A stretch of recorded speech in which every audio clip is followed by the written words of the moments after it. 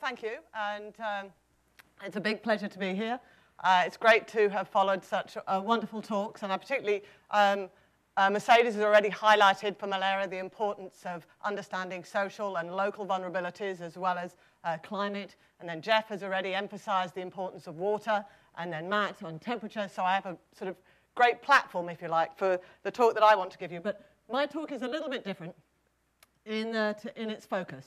And that is that we talk a lot about what climate is doing, but what are we going to do about it? That's the basic essence. And what are people doing about it now? I come from the International Research Institute for Climate and Society, which is based at Columbia. And it's a mission-driven institute, and our mission is not only just to understand and anticipate, which we've learned a lot about this morning, but also to help society manage aspects of climate variability and change. And it's the management side that I'm going to emphasize in my talk with, where I hope I can add some value to the previous speakers. And there are many colleagues of mine at the IRI and elsewhere that are involved in these studies and contribute to my thinking in general. I did want to mention that I woke up this morning at 5 o'clock from a nightmare. And I don't normally have nightmares. I don't remember my dreams that much. But it was a big night. It was like a real shock. And I had dreamt that I was going on stage to sing at the opera. And I knew I couldn't sing. And not only that, they hadn't told me what the tune was. And there was this, anyway. So I am very glad that it's not my nightmare. And I'm sure you're very glad that I'm not going to sing opera. Instead, I'm going to tell you something about how we can think about the way climate and environment is changing and how we might be anticipating changes and what we can actually use that information for. That's the essence of my talk. So my focus is on malaria, and we've heard some things about the changes in malaria transmission over time and the history of disease, etc. This is a useful map in terms of its the spatial distribution of malaria over the last century, and I particularly want you to focus on changes that happened after the Second World War. And these changes were really driven by the eradication campaigns, and I'll give you a little bit of information around that. But over time, you can see the reduction, if you like, from this global disease to a disease of the tropics, and a disease which is particularly stubborn in terms of getting rid of it in Africa. And if we go and look at the phases of malaria control, and the sort of policy environment that's happened since the Second World War. And there was this control phase that came in with the League of Nations, the development of the global control and strategies, followed by an eradication phase, a resurgence of disease, chaos in the 1980s, and from the 1990s, hope. And these all relate to policy changes that happened at the global scale. These policy changes are incredibly significant in terms of what you're talking about, whether or not it's going to actually influence anything in terms of disease, transmission, and morbidity and mortality for people who are currently suffering and dying from malaria. I mean, there's still, over 1 million deaths a year from malaria estimated. Yeah? So, of particular importance, if you like, in terms of the hope, are those policy changes that happened in the 1990s, which was the adoption of a new control strategy by ministers of health globally, and how that changed into a global malaria strategy for the world, and particularly the launch of Rollback Malaria in 1998. But we're really going to pick up the story with in 2000 with the development of the Millennium Development Goals. Now, one thing I wanted to ask is, could I have a quick show of hands? Roughly, do you identify yourself more on the climate side or on the health side? So if that just give me a sense of the audience. So climate, health.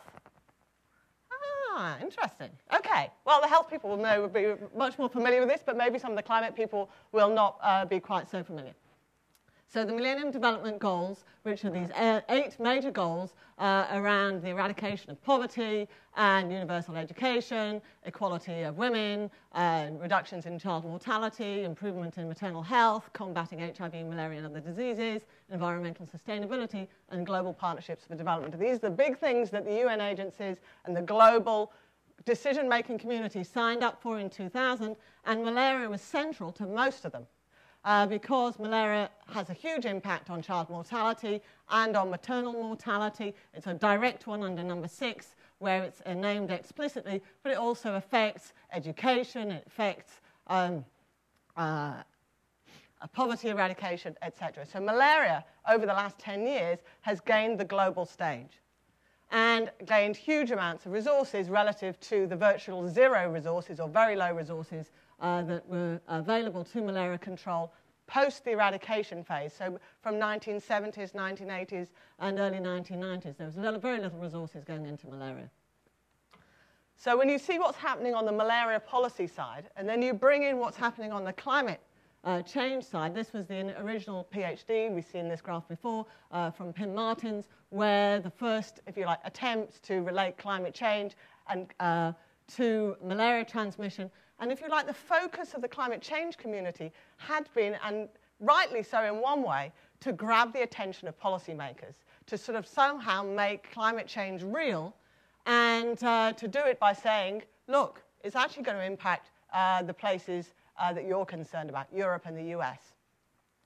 This may have backfired in one way or another, because part of it is that the global health community did not buy onto climate change for at least another 10 years.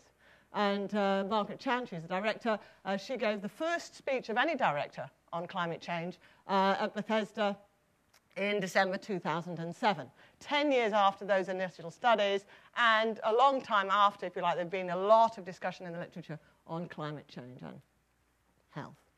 And one of the reasons may be these people here, and the Gates Foundation have re-energized in many ways malaria control through their resourcing of malaria research and control, commodity development, etc.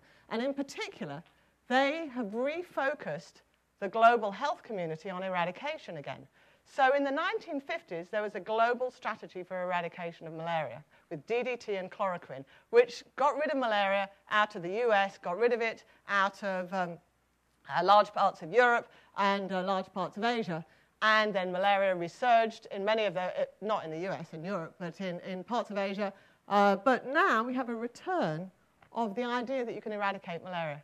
Anybody who knows about malaria knows it's an incredibly complicated disease. And when Bill Gates announced this in 2007, there was sort of shock and horror in the audience from many malariologists who thought this is really not possible and not a sensible policy objective. However, he's been very effective at wooing the health community, and that is now, elimination is now part of the global strategy for many countries. And if you look at the difference, just for some quick definitions, you have control, which is basically going every year trying to just reduce the impact of malaria. Elimination, trying to get malaria down to zero incidence in specific regions of the world. And then eradication, really getting a permanent reduction to zero in the worldwide incidence of infection. This is like smallpox eradication. Yeah? And then extinction is really when there's no parasite left on the planet. And so I don't think people are quite considering that. But it's moved the whole policy agenda, again, away from control through elimination towards eradication. So you have, if you like, in two different agendas going on, a climate change agenda predicting malaria into the future, and a malaria agenda predicting the end of malaria. So what are we going to do in this discussion? Yeah? So one of the things that we've been doing at the IRI is thinking very much of climate as an opportunity, as a way to help public health decision-making improve their decisions to get to that objective of eradicating malaria faster. And the way we're interested in doing this is using climate information to help us better understand the mechanisms of disease, to better estimate populations at risk, to improve our understanding of seasonality and the timing of interventions, to monitor and predict year-to-year variations in incidence, including early warning systems, to monitor and predict longer-term trends, but really not that long, yeah? Not 100-year trends in malaria, but maybe 10 or 20-year trends, and then improving the assessment of the impact of interventions, and this is by removing climate as a confounder. I want to come back to this one in particular, the last one, because it may be not something you've thought about in too much detail. So when we're thinking about taking science and moving it into policy, one of the things that, obviously you can tell from my accent that I'm English, and in England we have a national health system, and as part of that process, which is very important in the 1980s, evidence-based public health policy is an absolute mantra of the culture of public health services. And that has spread everywhere. Now you see evidence-based this, evidence-based that. We have to know what the value of whatever intervention is for a particular public health outcome. And of course, there's lots of disputes about that. And so there's a process, if you like, of thinking about how to get evidence into policy and practice. And I love this little article by Sarah Nutley and Davis, and it basically comes up with some lessons, which I found incredibly useful in terms of orienting my own thinking. And the first is get agreement as to the nature of evidence. If you don't get the agreement on the nature of evidence, people just argue, no policy decisions are made, and nothing happens in terms of delivery. Take a strategic approach to the creation of evidence, together with the development of a cumulative knowledge base. It's no point having one study saying one thing and another study saying another thing. You really have to build a storyline if you're going to impact on policymakers. Have effective dissemination of knowledge together with the development of a means of access to knowledge, and that's changing dramatically now, of course, with the internet, etc. And create initiatives to increase the uptake of evidence by both policy and practice. And so what I'm going to present on you is some of the work that we've been doing in this context. First of all, the mechanisms issue. Very, very important, understanding disease mechanisms. I would like to just make a comment is we have to understand the mechanisms and what the drivers are as they actually work in the field, not just the lab, because you'll see that there are other things that come into play in field environments that you might not be so aware of in the laboratory. But understanding mechanisms is an extremely important part of all vector-borne diseases and very important for policy. Because if you say climate is having this impact to a policymaker, one of the first questions is how? And if they don't believe the answer, then they don't really believe the process. We have global maps of malaria, very important, the MAP project, we've seen the slides from it earlier on, putting together these global maps of transmission. But what's actually happening at the national level? This is Ethiopia, where I've been working for a number of years, and they have numerous maps of malaria transmission across the country. Most of them are created from environmental information, rainfall and temperature, maybe NDVI is included, and or altitude. And those environmental maps are produced by researchers, by and large in the north, and they all look good. Maps look good, basically. But it doesn't necessarily mean they're used, doesn't necessarily mean they are good, and it doesn't necessarily mean they will be used. This map here was produced in the 1950s by the Ethiopian Ministry of Health, and this is the map they use today. They have access to these other maps. Why do they use their old map? They believe their old map because they produced it. It basically builds on their expert knowledge, and to bring in another map from somewhere else, they have to own it. They have to say, this is our map somehow. So we can't just say by producing new information, people are going to use that information. This is one of the tools we've developed for the President's Malaria Initiative. It's a very simple tool. It uses types of models that we've seen already, a basic transmission model. And its simplicity is in the fact that you just basically look at, for any point in Africa, the history of rainfall over the last 30 years, the history of temperature, and the history of humidity, using the CRU interpolated climate databases as the backdrop, as the information base. And what it does is it provides the information as a probability distribution. So you've got 30 years, and for every month, it says, of those 30 years, 10, 12, 15, or whatever, had sufficient rainfall or sufficient temperature to roughly indicate that malaria transmission is possible in this type of environment. And we combine that information, produce this probability distribution, and then it's useful to the President's Malaria Initiative for their logistics supply. Not because it provides them with perfect information, but it tells them the likelihood, i.e. in these months, it's maybe only 10 out of 30 years they'll get malaria transmission. It's a probability distribution. And that's more important than absolute information, because if you give absolute information about what's going on, you're inevitably wrong. If you give probabilistic information, you'll always have the advantage of saying, well, it just unlucky. But it also encourages decision makers to understand the risk of taking a decision in uncertain information. So this one here is just a little example from Moshi in Tanzania. There's a transmission from the rainfall. This is what you would actually see if you clicked on the place, and this is what you would get for one particular year if you looked at clinical data from one of the hospitals. So seasonality, very, very important for control, very important for the timing of interventions. Here's an example from Eritrea with the malaria control team, and this was how they were organizing malaria control by region. The different colors are different regions. Those regions encompass highland areas, lowland areas, desert areas, very complicated environment.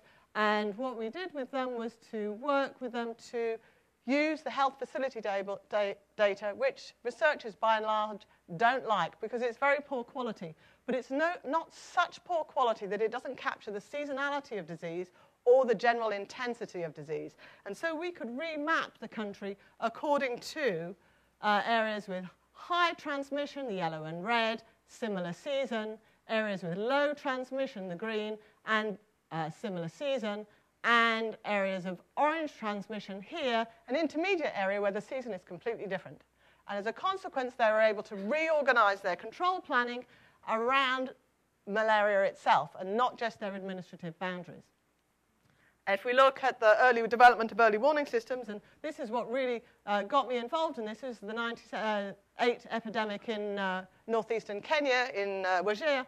And as you can see, it's a very dry environment. In northeastern Kenya, it's really goat herding and what have you environment. Normally they have virtually no malaria. It's a very, the evidence for malaria here is that it's really imported cases. Rainfall is normally very low with a 97 El Nino, which actually resulted in huge amounts of rainfall in northeastern Kenya, massive local malaria epidemic. And you can just see in these very semi-arid environments, they really respond, malaria really responds to rainfall. And one of the things is to think about whether we can do something about it. This is one sad event, is the Rwandan refugees moving into Tanzania with a genocide, and highly predictable malaria epidemic coming down the road because you had a non-immune population moving into an endemic area in Tanzania. Did they predict the epidemic? Did they get malaria controlled into the camps in time? No.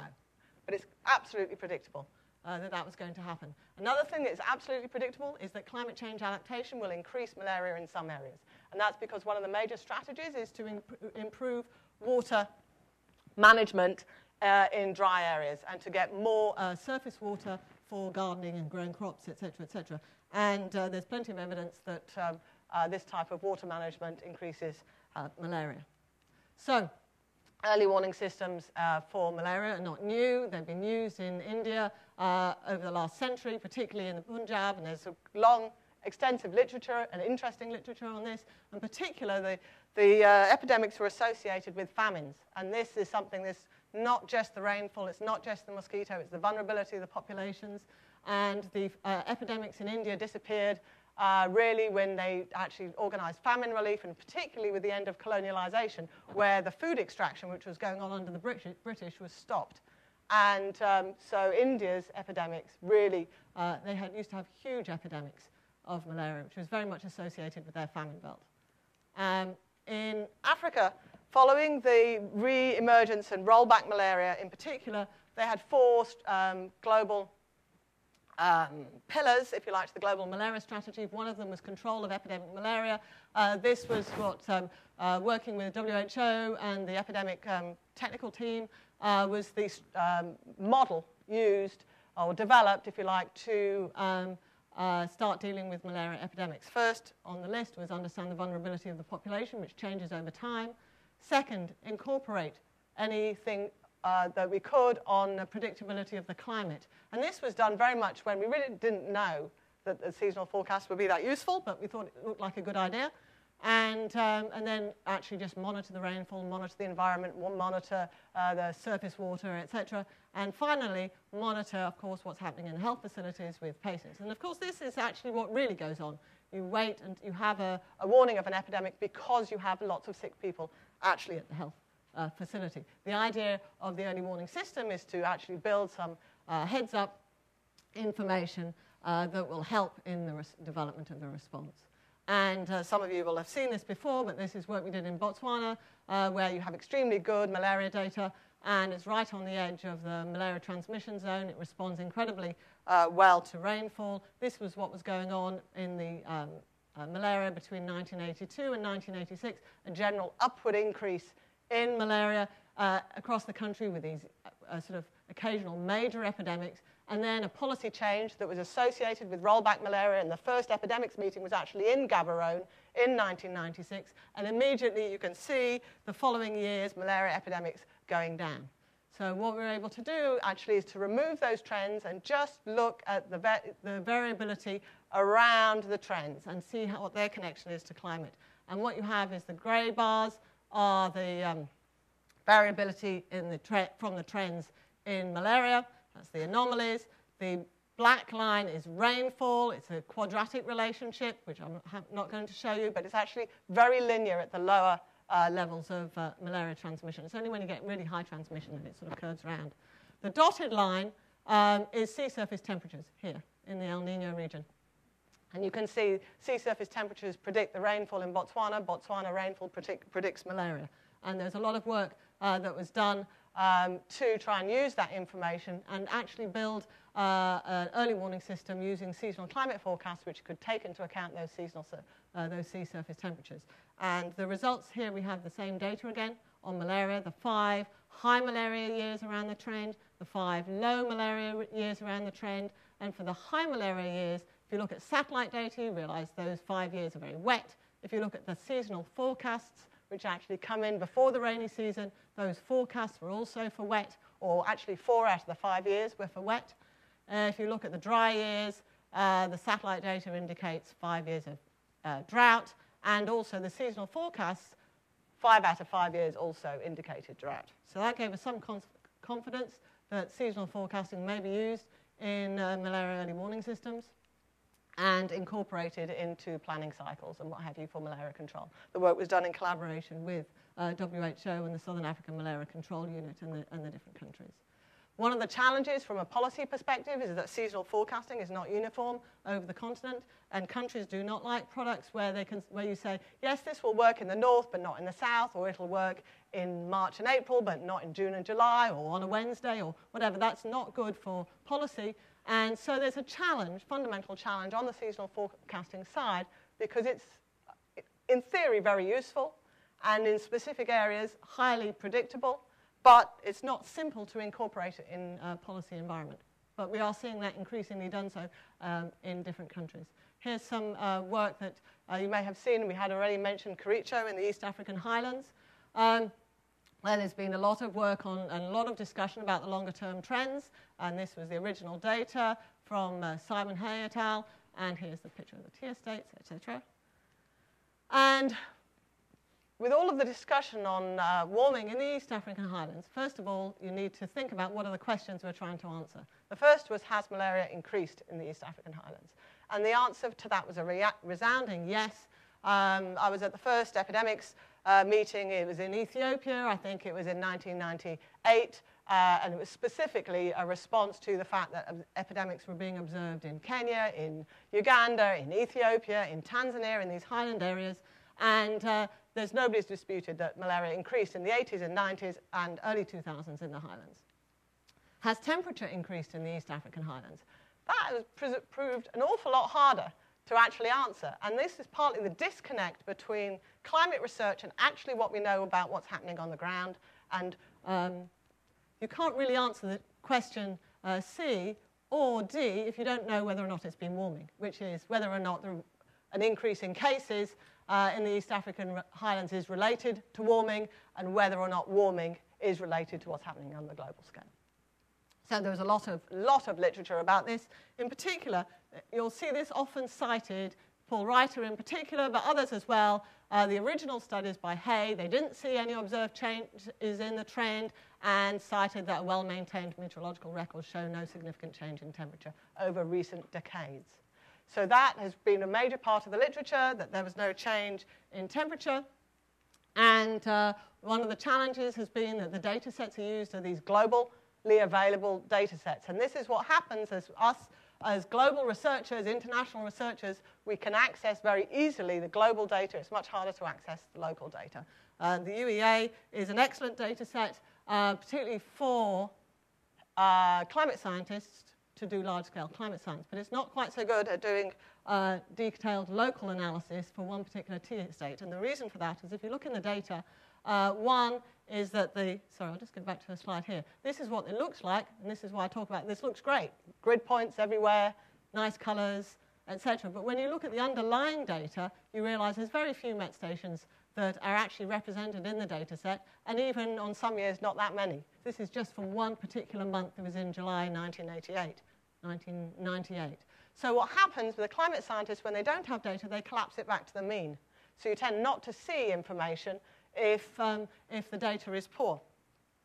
And you can see that over the time period that the data set is available, or the early data set was available from the early 1900s to 2000 and so, there's a big variation in the number of stations for which temperature was available, or rainfall was available, or humidity was available. And in fact, there was no station information for vapor pressure at all, even though vapor pressure was described in Reiter's paper as detailed records on vapor pressure, etc.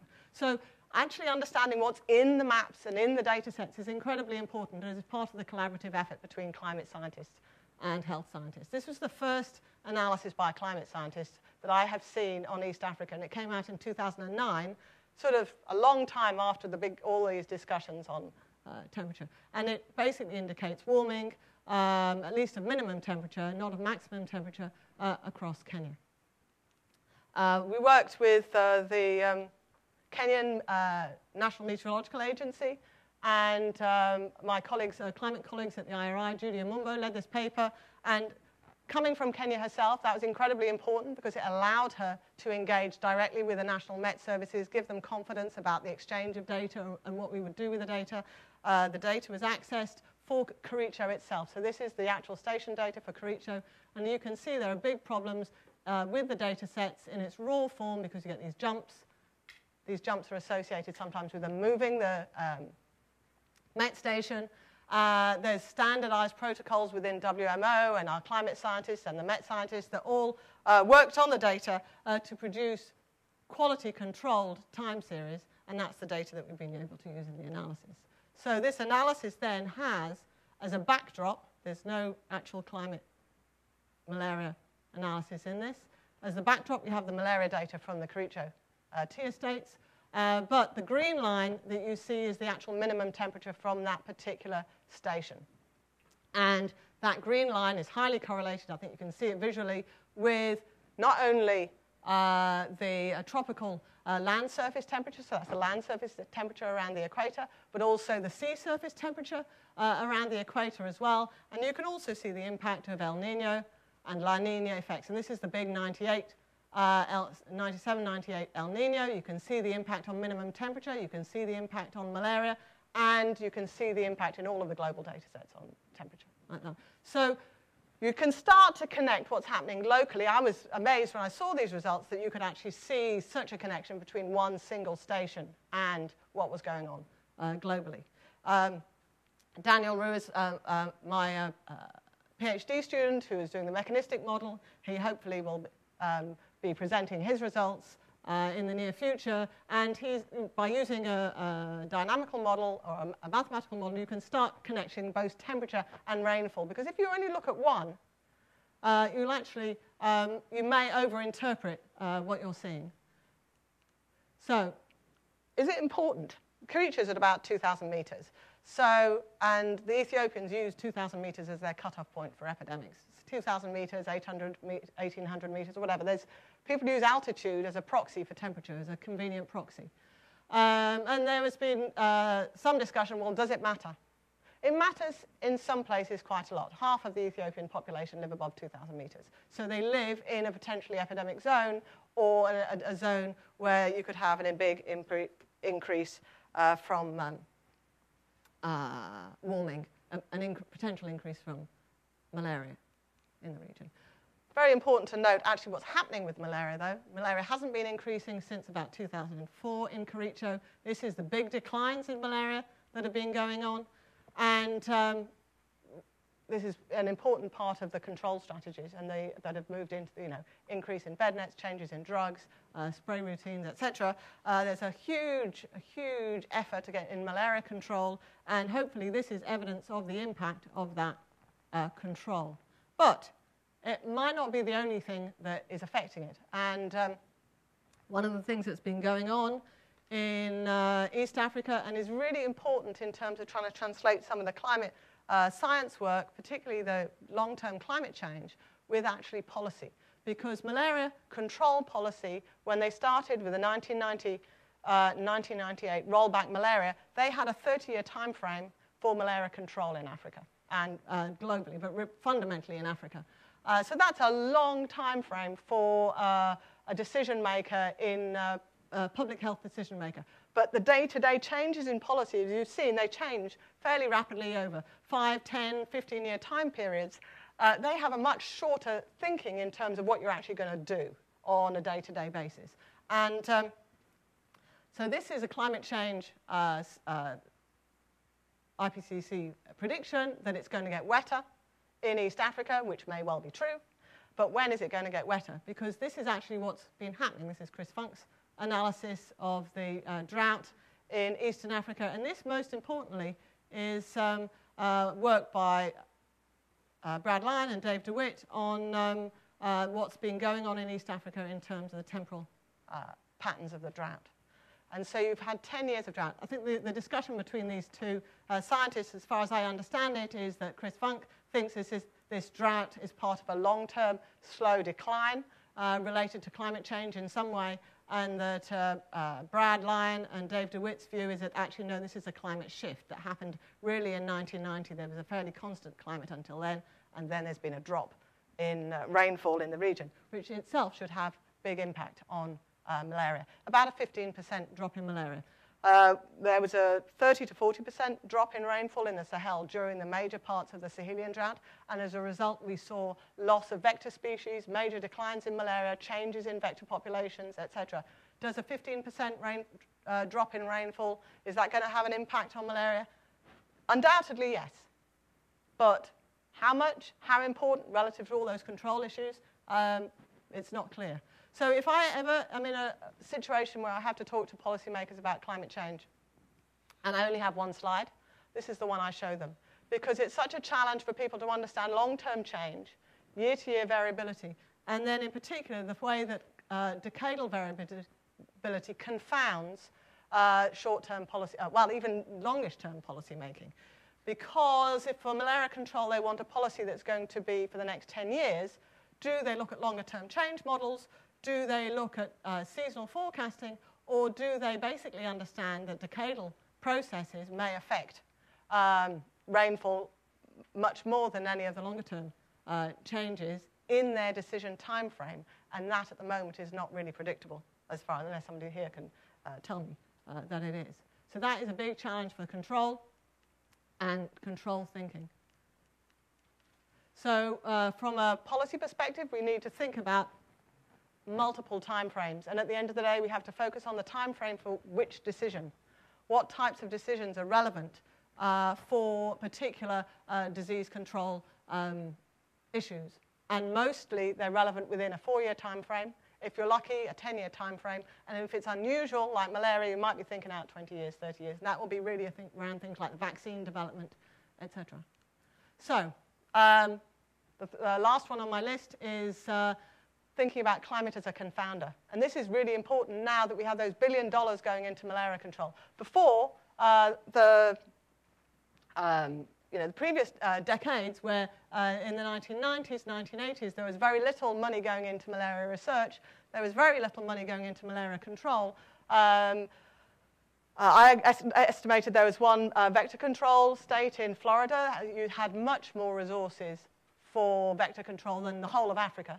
And that was the reality. I mean, so the whole issue about monitoring and surveillance and what have you was very poorly developed. But now that there are big resources going in, people say, well, where are those resources going? The malaria control people have to answer to Congress. We gave you $1 billion. How many kids' lives has it saved? That's really the bottom line. And so it's very difficult to monitor changes in malaria when you, A, don't know what the baseline malaria is to start with, really, you have a vague idea, and B, you don't know what the current malaria situation is, really, you just have a vague idea, and you have many, many confounding factors. So you can have the drought. Is the drought responsible for the decline in malaria? Maybe it's not the billion-dollar intervention. Is it girls' education? Is it the vitamin A supplementation? Is it all sorts of other things? So the poor people in the monitoring and evaluation reference group who have to develop strategies for trying to give a best estimation of the effectiveness of the resources that are now going into malaria control have to take into account confounders. And as a minimal list, these confounders include contextual factors such as the epidemiology of malaria and issues like climate. So how are they going to do that? How are they going to do that in a continent where has only less than an eighth of the meteorological stations that are considered basic for running an observation system by WMO? It's a big challenge. What's the way that it can confound? This is a study we did in Eritrea. There was the World Bank was investing heavily in malaria control along with USAID, and they published this article, how the malaria burden was successfully reduced in Brazil, Eritrea, India, and Vietnam, based largely on this data, which was the incidence data for the country from 1996 through to 2003. And Eritrea is very proud of the fact it was one of the first countries to achieve initial goals, and it has, rightly, an effective malaria control program. However, one of the things that we pointed out was just to look at the NDVI for Eritrea at the same time, and as you can see, the NDVI and the malaria incidence actually match pretty well. And basically what happened here, they used as their baseline year, 1999, because they always like to use a baseline, and after 1999, every other year was much drier. So if you have a baseline in a wet year and you're monitoring in dry years, you're pretty guaranteed success. We did a much more detailed study with Patricia Graves, who did and was able to tease out the rainfall contribution to the decline and the intervention contribution to the decline. And it sort of came out about half and half. So they were definitely doing something good, but they were being helped on the way by the drought. And so this is the formula that we've been developing with the President's Malaria Initiative, like how they should think about climate information in terms of interventions. And that we need some estimate of is the climate suitability for malaria transmission increasing following the intervention, staying roughly the same, or decreasing? And to get some vague idea about that, because if they don't incorporate an increase in climate suitability, they might underestimate the benefits of what they've been doing. And if they don't take into account, like in Eritrea, that malaria transmission suitability has decreased, then they may overestimate the benefits of their intervention. Now, you may say that's fine. From a policy, people like it. Malaria control managers love droughts. Everything works. They can go to the minister, say malaria's gone down. But you have the problem in 3 years later, the rains come back, and it looks like you haven't done a good job. So what we're trying to do is get them to use climate information routinely to improve their analysis. So A, they're not surprised either way. They account better. They can go to Congress and nobody can say, well, what, it was driven by the drought. They can say, no, we've checked that out. And we know that the drought only contributed X amount of the decline in cases. So there are big policy gaps in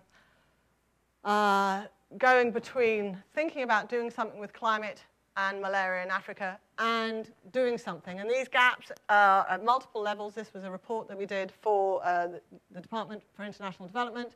And I'm not going to talk about it because I'm talking too long. But basically, there are gaps on the policy, services, practice, and data side. And we need to get these communities to work much more effectively together.